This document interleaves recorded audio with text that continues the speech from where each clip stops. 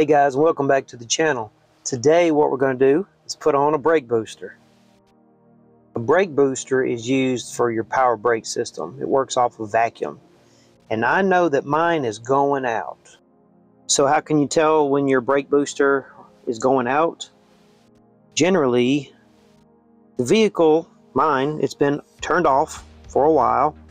Normally, you would get about 3 presses before your brake pedal got hard or really stiff. Normally it would be like a one, like a pss, and then a tss, and it'd be kind of hard. But I'm just assuming and guessing mine's about to be hard from the get-go. Yep, it's hard already. It's hard. For me, what's been happening is I've been hearing a hissing when I turn the truck off. When I turn the truck off, I hear a small hiss, and when I press the pedal, it goes from soft to hard and it quits hissing. So I've got a little bit of a leak, probably in the diaphragm of the brake booster. One more thing I might add is what initially led me to this is I heard a hiss when I cut the truck off, but my idle had increased a little bit. So I would go out there and adjust the idle on my Weber, bring it down, and thought I'd fixed it, but it still idled up a little bit sometimes. I lubricated my linkages thinking, oh, it's hanging, but I could pull on the throttle shaft on the carburetor, make sure it's all the way closed. I just know that the idle was a little more, turned down than normally I do, and it was still at about 1,000. So what's happening is it's getting such a slight vacuum leak from the brake booster that it's increasing my idle. So I'm pretty sure when I replace this booster, everything will go back to normal, and I'll actually have to idle it back up a little bit because I have it turned down right now. And the vacuum leak is making it idle a little higher. Okay, this is my daily driver. This is not my fancy truck, so don't beat me up about how dirty it is under here. But this is my brake booster, and this one is not the original. I actually replaced this some time ago. I'll have to look and see when and post it in the video. And when I did it, was a new master cylinder for my brakes. I did the clutch. It's all probably in 2016. It's when I did a lot of different things to the truck. I'm gonna put on today is the one from Rock Auto. I think I spent about $53 on it, and it's from a brand called SKP, which normally I'm not a big fan of, but these have been getting a little more expensive, and they want a core. Core was only $12, so I figured I would keep mine and maybe take it apart one day and we can actually find out what the problem was. But today what we're gonna do, I've already checked on it. This new SKP one has 13mm bolts, nuts actually, and what's on the truck is 12mm.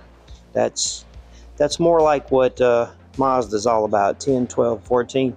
So I'm thinking I'm going to use the original nuts that are 12mm coming off the old stuff and put on this one.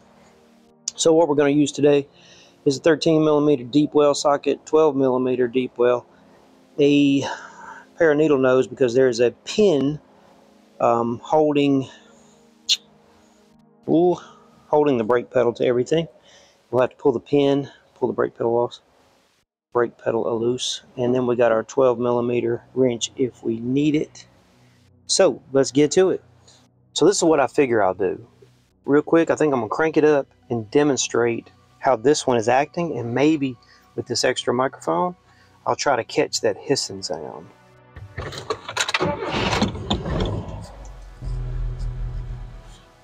Alright, so it's running, and you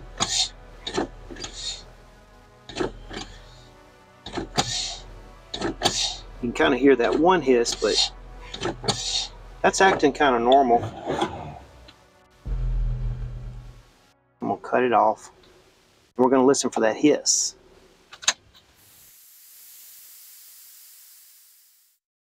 Hear it, and then it went away. Okay, I think I want to start out here and loosen the master cylinder away from the brake booster.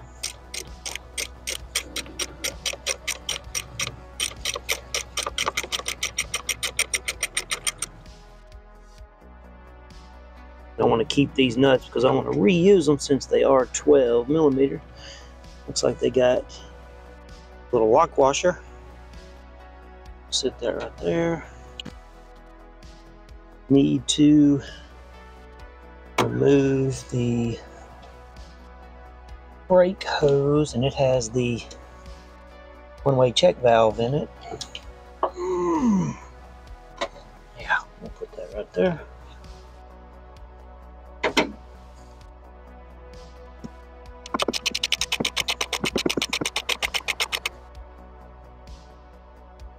Okay, so now, yeah, it's ready to come off. Okay, so I'm gonna go under the dash now, and we'll take those 4 bolts loose, pull the pin that attaches it to the brake pedal. This is actually going to be very difficult to film and do at the same time because I don't have a good mount and I have limited space. But what we're going to do, let's see if I can tell you. So what we're going to do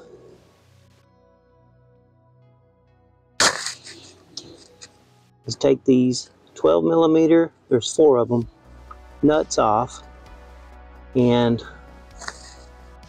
this is a pin that goes through, connecting it to the brake pedal, and there's a pin to pull over here. We're going to use our needle nose and pull the pin, and then slide out the little bigger pin. It's like a cotter pin or something. And then we're going to pull the big pin out to free this up. Take our 4 bolts loose, 4 nuts loose, and then pull this straight out the front. Okay, everything's loose inside. So I should be able to move this master cylinder off to the side a little bit.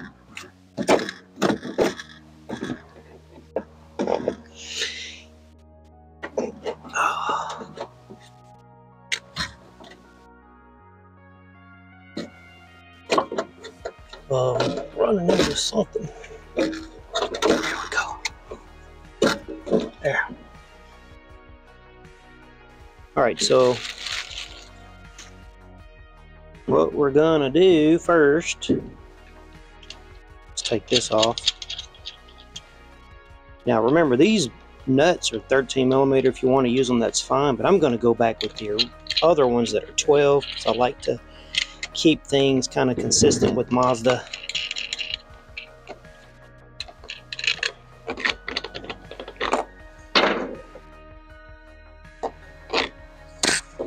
Yeah, there is no gasket here, so I'm going to try and salvage this little bit of a gasket and use it. Now this is when it's in the truck,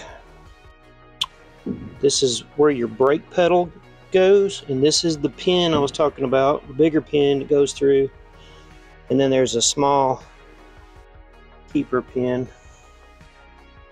So we'll have to transfer all of this to the other one. Okay, let's see if we can break it loose.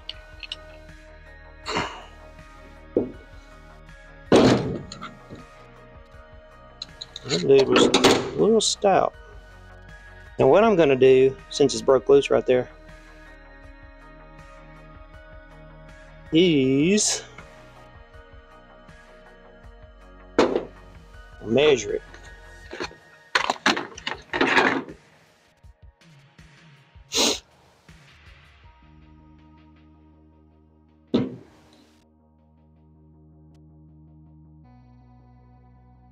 Looks like it's about that much, 11.81.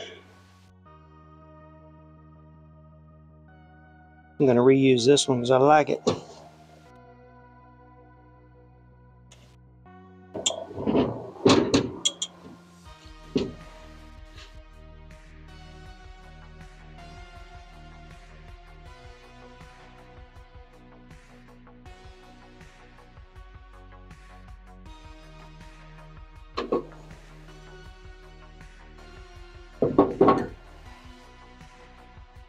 You know, I said I was going to use it again, but that thing's got some rounded off edges.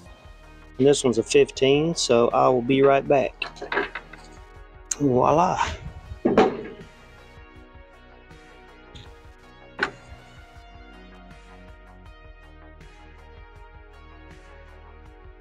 I like it.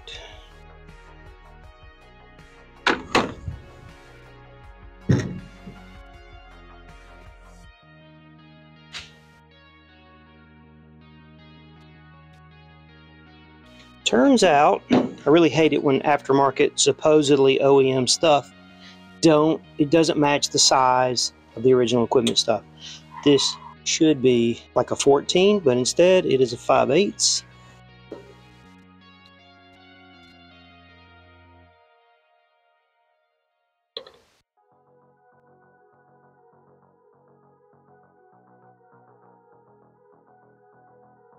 There, that ain't going anywhere.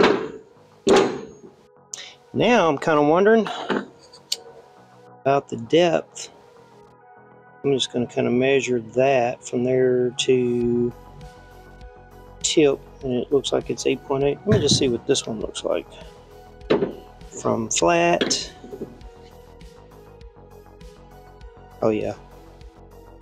It's looking fine. Can be adjusted, but it's fine. I need to see what that is and tighten it up.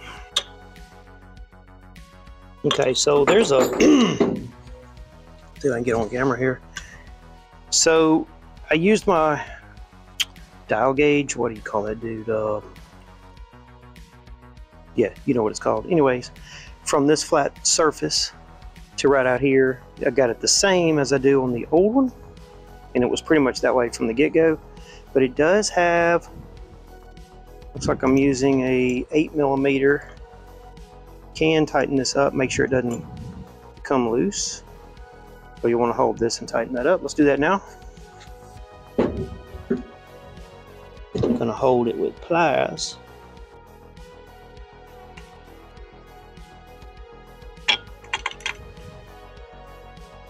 Yep. That's all you can do because it moves a little bit. Put a little bit of that grease on the end there. Silicone, whatever it is. Alright, let's get it mounted up.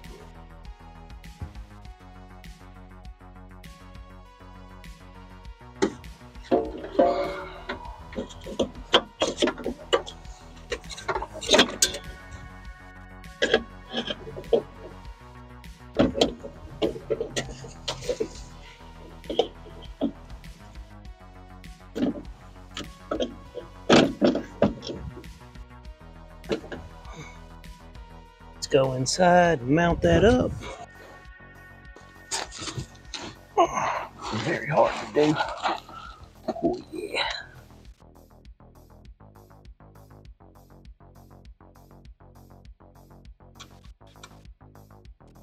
See if I can get that pin shaft for the brake thing.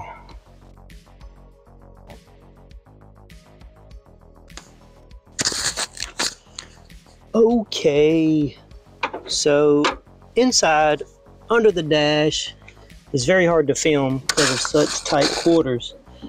Very hard to do, but it's done. And now we're gonna bolt this up.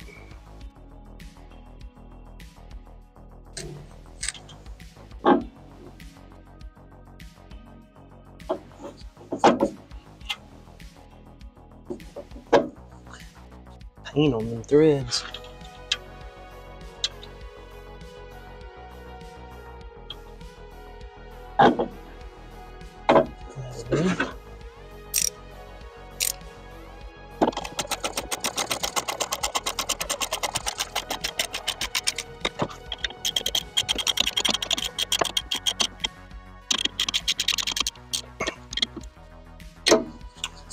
Okay.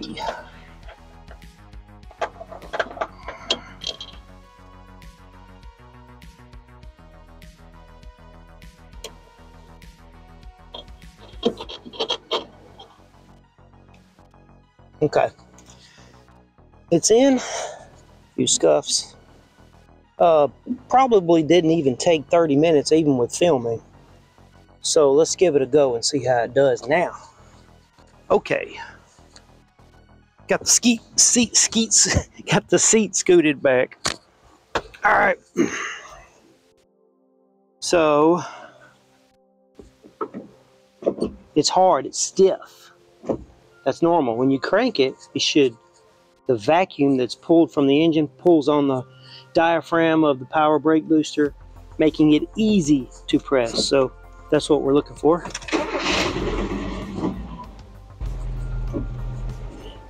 Yep. It actually feels better than before, for sure. I like it. It's a little cold. I'll have to check on that idle later. Let's cut it off. What we should have is a soft, then medium, then hard. And that's when it's pushing out the vacuum. 1, 2, 3, 4, hard. Yeah. It's working. I'm gonna cut it off and see if I hear that that hissing.